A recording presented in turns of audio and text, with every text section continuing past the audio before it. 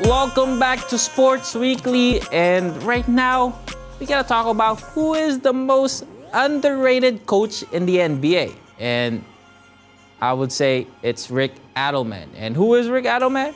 He is former NBA player, and he had a little decent career. He averaged 7.7 points per game, 3.5 assists per game, 2.4 rebounds a game, and he was he played for the NBA for 7 years. He had a decent career in the NBA, but as a coach, I would say he was a very underrated coach.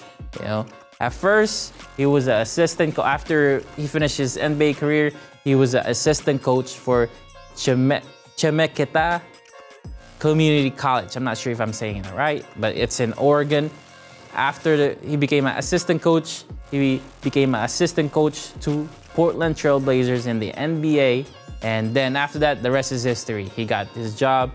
He became a head coach of Portland Trail Blazers, and he was a coach for NBA for 23 years.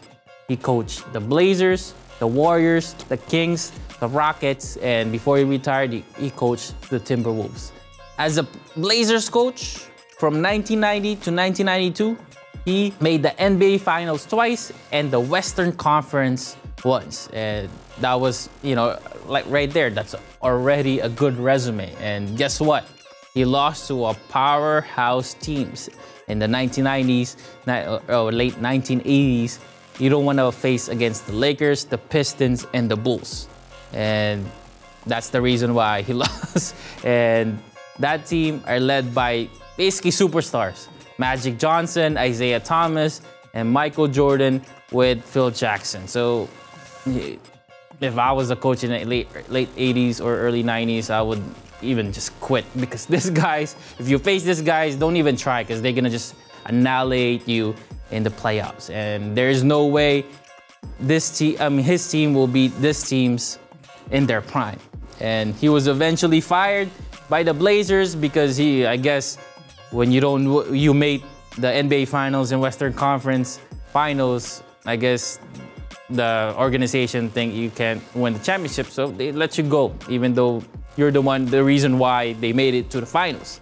But yeah, he was fired by the Blazers and took his talent to Golden State Warriors, and those 2 years didn't really sit well and didn't make the playoffs, so the Golden State Warriors fired him. And after he was fired, he got a new place. He was hired as a new head coach for Sacramento Kings in 1998 to 1999 season. Prior to that season, the Kings didn't even make the playoffs. So the Kings made the blockbuster move and drafted Peja Stojakovic, traded for Chris Webber, and Peja Stojakovic, they drafted Peja Stojakovic, but he signed in that season, 1998. Before hiring Adelman, Kings didn't even make the playoffs since they started the organization in 1986. They only made it once in 1995. And basically, when Adelman made it to the Sacramento Kings, he changed the whole dynamics and atmospheres in Kings organization. Fortunately, they faced Los Angeles Lakers. From 2000 to 2002 playoffs, they actually almost beat Lakers twice. In 2000, it was 2-3 in the playoffs. They only need to beat them once after that. And it was same thing in 2002 playoffs when it was tied 3-3, and then the Lakers somehow beat them. But 2002 playoffs was a weird year, because do you guys remember Tim Donaghy? He was the referee in the game six of Kings versus Lakers, led by Shaq, Kobe, and Phil Jackson as a coach. And Tim actually mentioned that he rigged the game. Yeah, all these things, they end up finding out 7 years later, that he rigged the game because Lakers had 27 free throw shots because it was so rigged. Like, you can tell, like, there's one time Kobe elbowed Mike Bibby in the nose and almost broke his nose. His nose is bleeding. But they called the foul. Tim called the foul on Mike Bibby. So that was basically it was a critical game. It was rigged, and it basically changed the momentum. Sacramento Kings should have won that series, because if they won that game 6, they would have went to the NBA Finals. NBA Finals, and they would have faced the New Jersey Nets. And New Jersey Nets was not even a competition compared to the Kings and compared to the Lakers, because when Lakers made to the NBA Finals, they beat them. They beat them in 4-0. They beat them 4 times, and that was an easy route for the Lakers. But they end up letting go Rick Adelman, and those seasons, they end up letting go. His contract expired, and he left the Kings, and the Sacramento Kings have yet not reached the playoffs since 2006. Since 2006, Sacramento didn't make the playoffs, and they have decent stars. They had Isaiah Thomas there, they have DeMarcus Cousins, and they have Darren Fox, and since then, it was basically a fail. That organization failed. Since letting go Rick Adelman, they don't have anything. So after that, he went to Houston Rockets, and also in that time, Sacramento Kings start letting go of players. They let go Chris Webber, and that was the downfall. They let go the coach, the best player, and Rick Adelman went to Houston Rockets in 2007. They made the playoff twice, and he led the team to a 22-game winning streak in 2008. And at that time, that was the most wins in the NBA in a row. And in 2008-2009 season, the Rockets had a great team led by Tracy McGrady and Yao Ming. But sadly, Tracy McGrady got hurt, then Yao Ming got hurt. And then when they made the playoffs, Dikembe Mutombo got hurt.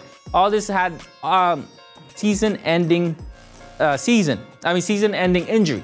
And that was basically, you thought that was it. They were gone in the first round, but it didn't matter, because Rick Adelman still had the 53 wins and 29 losses in 2009 season. And then, like I said, they entered the playoffs, and Mutombo got hurt, but they beat the Blazers, Portland Trail Blazers, and just whiffed through. It was like 4-1.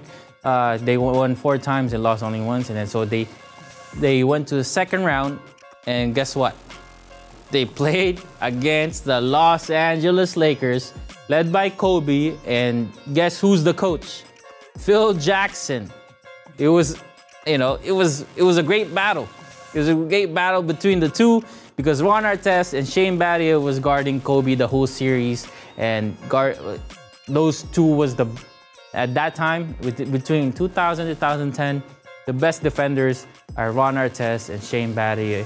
But unfortunately, Rockets lost in Game 7 against the Lakers. And after that season, the Rockets was on rebuild mode, and they moved on from Rick Adelman. So Rick Adelman got a job in Minnesota Timberwolves, and he didn't make the playoffs ever again because his team wasn't that good, and you can just tell everything was changing because of Steph Curry. Everything, the court is kind of like bigger now because it stretched everything of where is Steph Curry shooting, and it just changed the whole NBA. And since then, if Phil Jackson never coached the NBA, I would say Rick Adelman probably have an NBA championship ring right now. And that's the only thing that was basically his kryptonite. He couldn't beat Phil Jackson in the NBA Finals or NBA playoffs. And his record as a head coach is 1,042 wins and 749 losses. He never won a Coach of the Year, never won an NBA championship, but I will say that he is the most underrated coach of the NBA. That is it for now, and when we come back, we're gonna talk about the greatest what-ifs in Kevin Garnett's career.